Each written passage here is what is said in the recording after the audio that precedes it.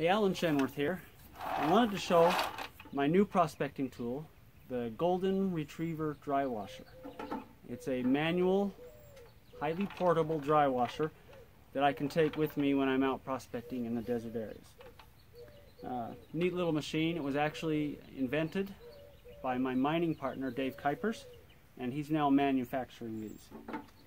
If you look on top, it's got a nice little screen, so we can screen out any of the rocks. After you put in a shovel full of material, get the rocks out, we can pull that aside.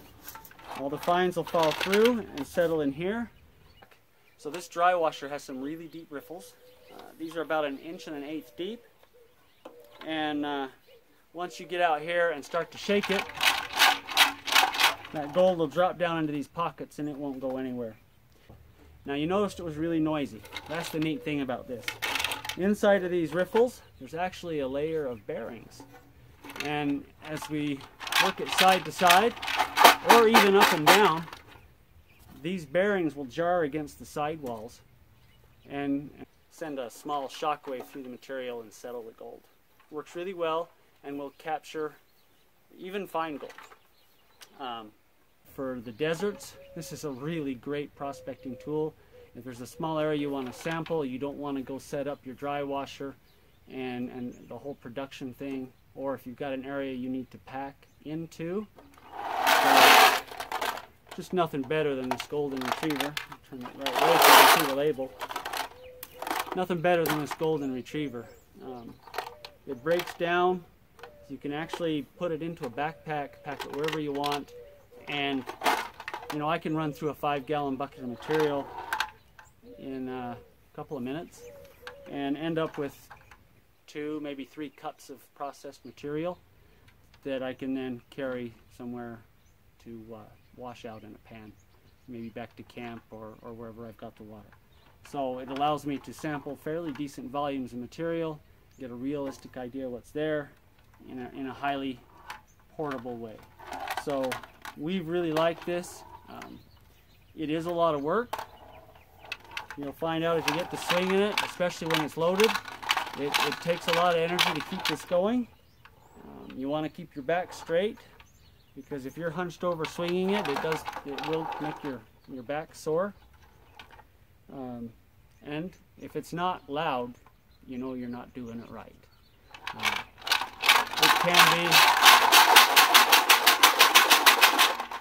It can be pretty loud when you're using it. But we really do like it, and we think it's going to be a great prospecting tool as we go out and try and sample different areas. All right, this right here, that's Dave. He's the inventor of this Golden Retriever Drywasher. And with my help of Alan, of course. And what's your name? I forgot your name. Matt. Fred Ziffel. And Fred Ziffel, otherwise known as Matt, is here to help us today. And this is both their first time on this claim, even though technically Dave is one of the owners. Kinda, sorta. I pay the fees. I did all the legwork. Anyway, we'll pack all this stuff down. I'm going to use my regular dry washer just to move the overburden. Alright, here it is. Golden Retriever.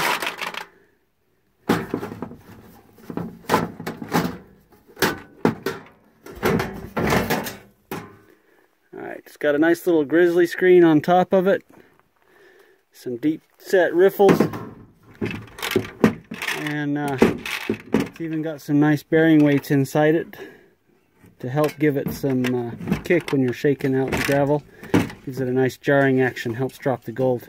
We're going to give it a try, see if we can find some gold today on our claims up here. We got nice chunky gold, so if there is any, this should catch it. Let's go see what we can find.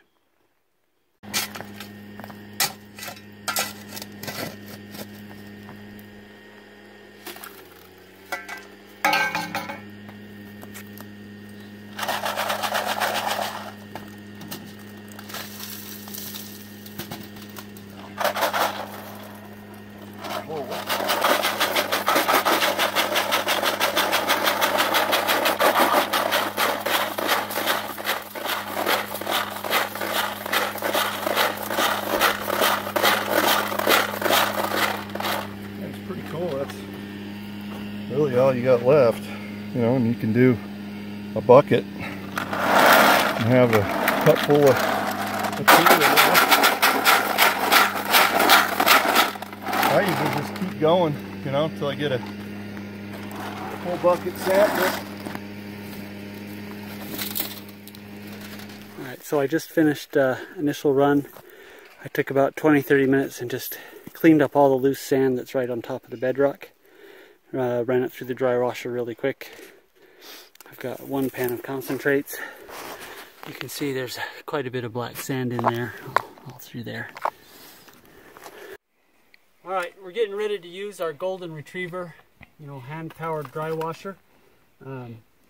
We cleaned all the overburden off with the dry washer behind me, and we're down to where the gold typically sits. It's actually in and on bedrock, and this bedrock looks pretty good. We've got some nice open cracks here and here, some cracks here.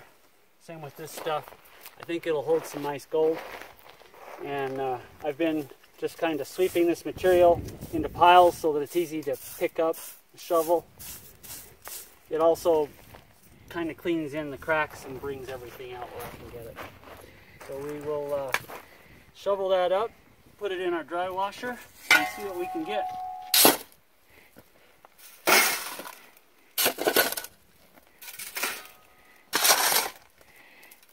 That's probably plenty. Yeah, you can't put too much in there. It is a sampling machine. Like say, if that bigger version that you can put on tripods. Put it over here so you don't fill in our hole.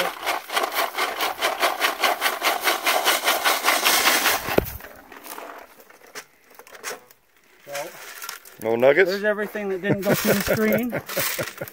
Always do a nugget check.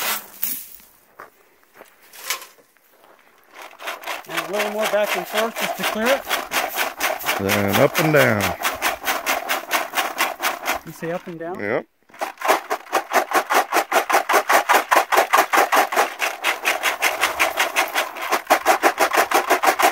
And that settles the gold? Yep. That's it. And you just swing it. Swing the stuff out. You go big swings. Bigger. That clears all that light stuff off. It helps to have the inventor with you when you're learning how to use this. Alright, so we've got a couple cups of material left. We'll set her down and refill it. That goes pretty quick. Yeah. Yeah, you can be real aggressive with it, Alan. Don't worry about losing anything. In fact, the more aggressive you are with it, the better it catches.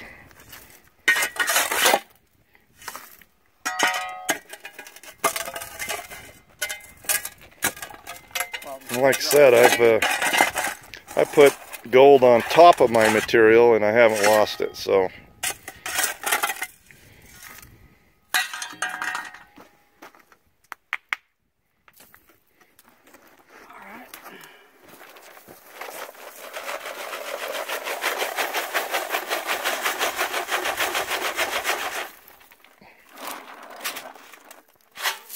And lose the screen so they can see the action.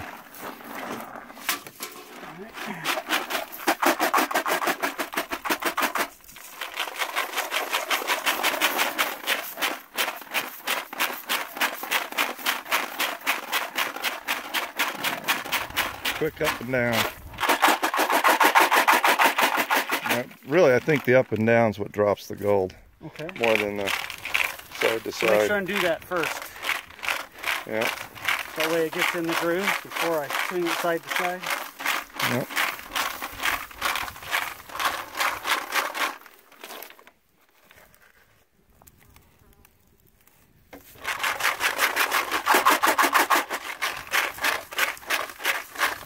Yeah, and there's no rocks in that. No.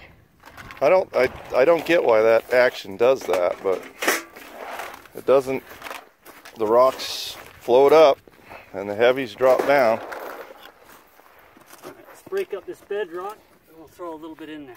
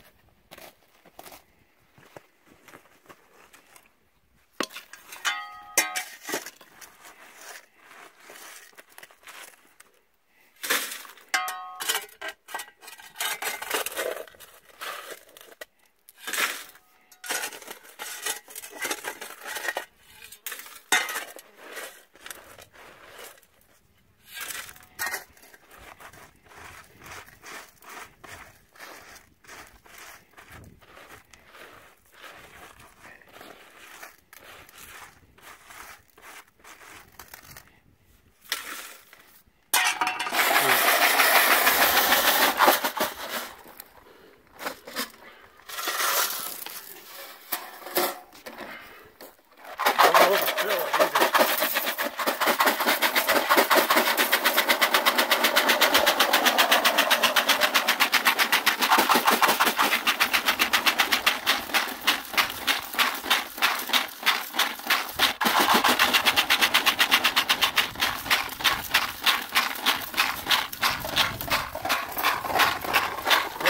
Hurting your ears and it's not working. I'm way down from where you were. Oh, that's a lot less material. Yeah. There it is, a lesson from the master. Apparently I've been doing it wrong. No. Alright, let's see if we can get some more material. Put it back together. It's just like working with a pan. I mean, we get newbies and they're so afraid they're going to lose that little piece of gold. But when you get old like us, 20 years under your belt, you just pound it. Because you're not going to lose anything. Anyway. Alright, let's go.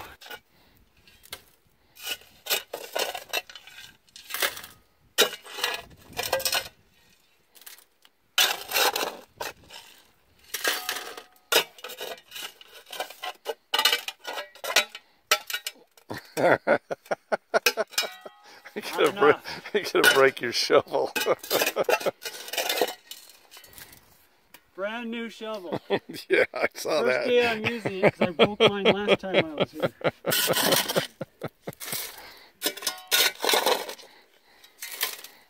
But Ames makes a good one. We'll do a free promo for him. Alright, there you go.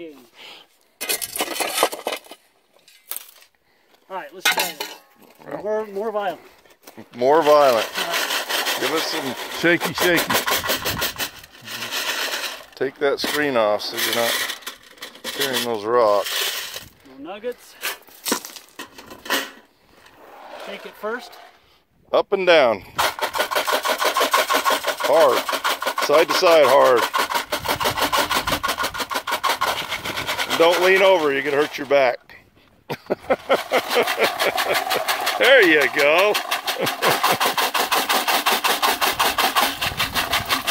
Yep.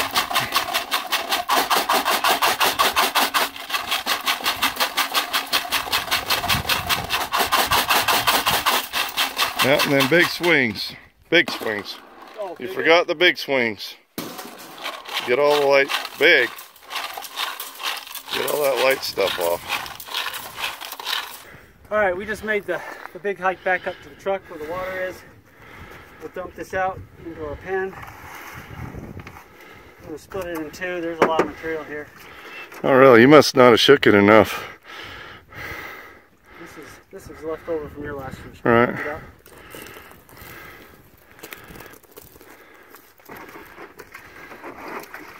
Alright, let's see if there's anything there.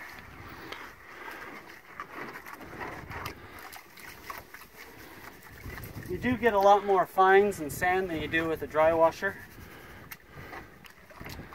But it pans down pretty quick because there's no or not many rocks in it.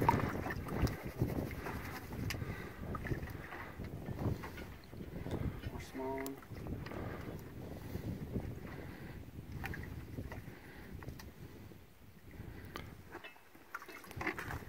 A lot of black sand.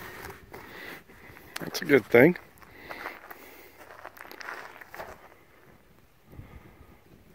See if there's any gold. Some lead. I caught the lead, that's good.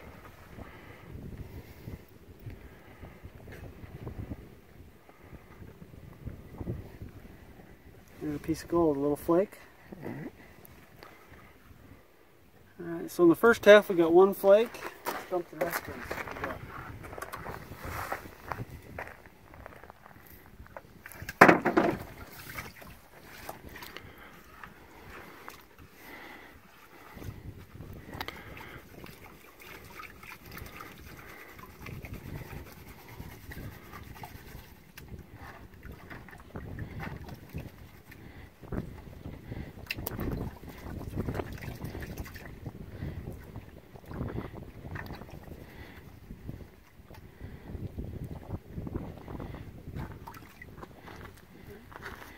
This should be everything together. So quite a bit of black sand. I'm not expecting a ton of gold because we only worked maybe a square foot of bedrock. 2 square I feet see. Maybe. I think you just washed some bigger ones down, yeah. They were floating on that black sand. Yeah, that's a piece of gold.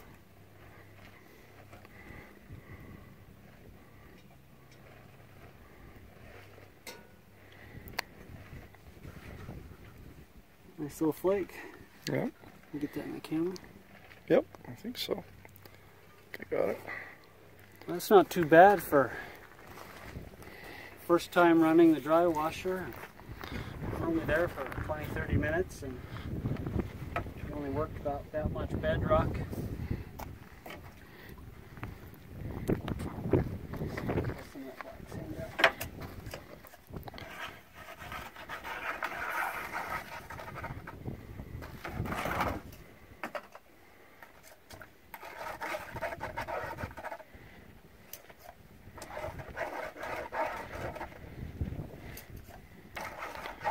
That black sand out here is crazy.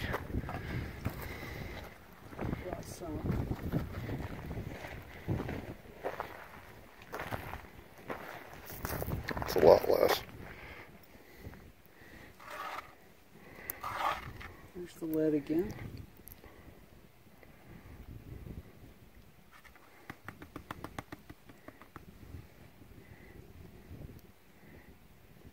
And there's a spot of gold.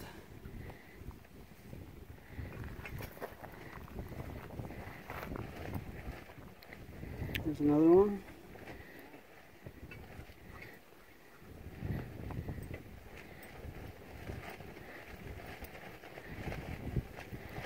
Tell you what, if it catches the lead, it's going to catch the gold. And there's the bigger one. All right.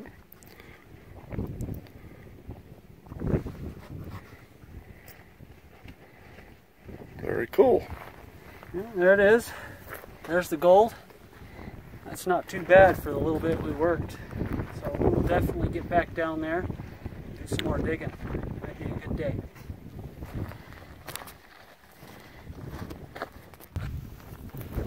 Alright, take off my glasses. We're going to take a walk down on this claim. We got a claim jumper down here working below us. We met him.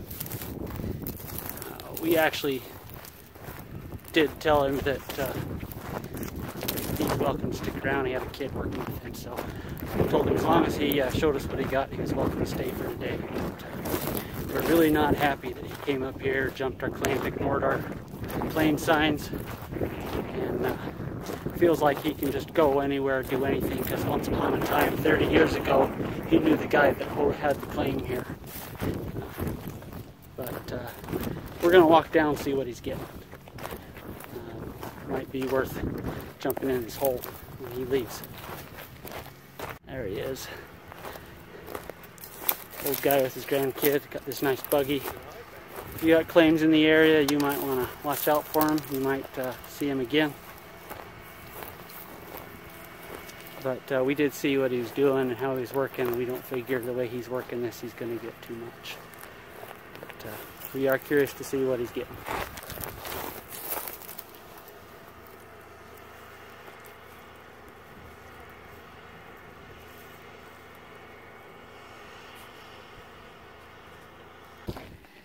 I mentioned we had some claim jumpers earlier. Let me show you what they're getting.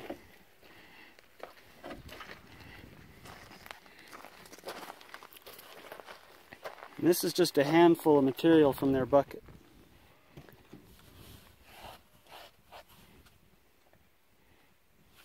We're getting some nice sized pieces in here. That's not even the biggest one. Gotta love claim jumpers.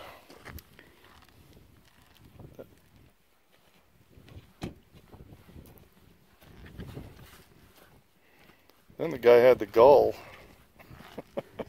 to want to have permission to go on the claim anytime he wanted. That's not happening. There's one more in here somewhere that I lost. It's pretty good sized. There's another one. There it is.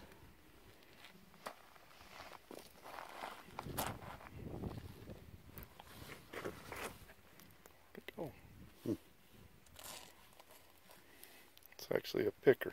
Nice little picker.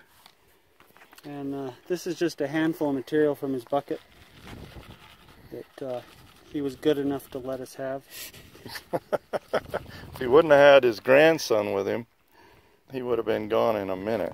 So I'm actually going to finish up the hole I was in. Since I already worked at the bedrock, I'll sweep it up and clean it. But then we're going to be moving into the main wash where he was working and see if we can get similar gold to what we're seeing here. Rumor has it that once upon a time there was a big pocket of gold found there, like multi-ounce pocket. And this is what's left from around the edges of that. So we're going to go dig and see if there's a little bit more. This is better gold than I've been getting over in the other gulch. So we'll move and get some gold, probably spend most of tomorrow on a new location. I took the tailings and ran them through my regular dry washer just to see if we're missing much.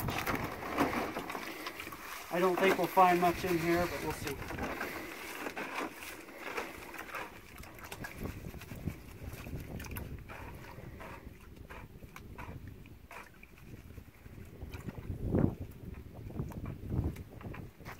Black sand.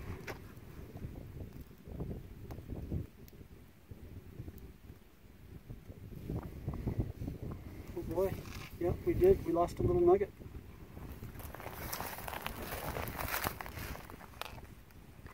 Didn't settle it properly.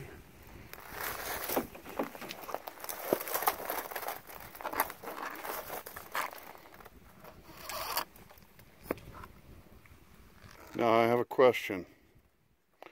Why would that have been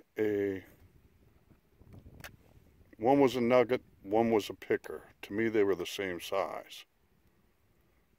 A picker is just a small nugget. Okay, fair enough. We had some interesting results. I was getting fine gold in here. I pulled out 6 or 7 pieces of fine gold in the last run. I only missed 2 pieces. Unfortunately, when I re-ran the stuff with my regular dry washer, the 2 pieces that I did miss were the 2 biggest pieces. And looking at what I did and what Dave told me earlier suggests I probably overloaded this and probably lost those 2 chunky pieces, the 2 little nuggets, before I even got to shaking. I know it was heaped here in the middle and actually spilling over both sides. And I've actually got to get it some good shaking action to settle it down into these grooves. These grooves are as much as an 1.25 inches, 1.5 inches deep. Just 1.5 inches on one side, 1.25 inches on the other. We're not going to have gold climb up and out of this once it gets down there. So I'm going to do some more testing with this. But it looks like I'm probably going to have to put just a little bit less material in it when I'm initially starting it so that it doesn't spill out before I get going. Just to note, there are several different sizes of these, and this is the smaller size. Dave actually has a bigger one that's about, I don't know, 30% larger, and he can actually put a lot of material in it. Without overloading it. We'll give this a try. We like the results. As far as a sampling unit, this thing is fantastic. It's portable. I don't need a lot of setup in terms of dry washers and motors and hoses. This and a shovel is all I need. I can hike off down the canyon, up on a river terrace, test it for half an hour. All the gold just stays here on the bottom. You can run it for even an hour or 2, and as long as you're not in really heavy black sand, and just leave it in here, keep sampling. And a pretty good sampling unit. For production, you're still better off with a standard dry washer. You can set it up and just shovel, and the motor takes care of all the work. It is a lot of work shaking this back and forth. It does get kind of heavy. This is about 10 pounds, and that's empty. Once you've got a couple shovels worth of dirt in here, you're getting up to 20, 30 pounds worth of material. So it can get heavy. But all in all, it is a great little unit. portable, easy, relatively efficient. Be careful not to overload it, or you will lose the gold out the sides before you get it set up. So we can show you what we've got for the day.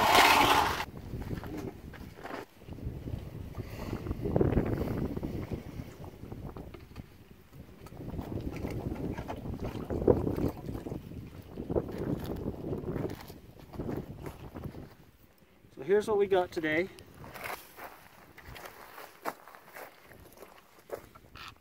And this includes what I got with my dry washer, what I got with the handheld unit, and what our local claim jumper donated to our cause, all in here.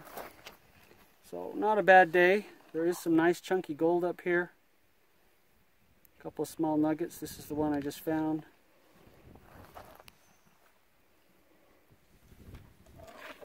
That's the one that the other guy donated to us. I will say the claim jumper that donated this gold, he did go home with 90% of his material. For now, we're going to pack her up and head out. The sun will be going down here in probably half an hour, so we're going to get loaded up and head home. But hopefully we'll see you down the trail.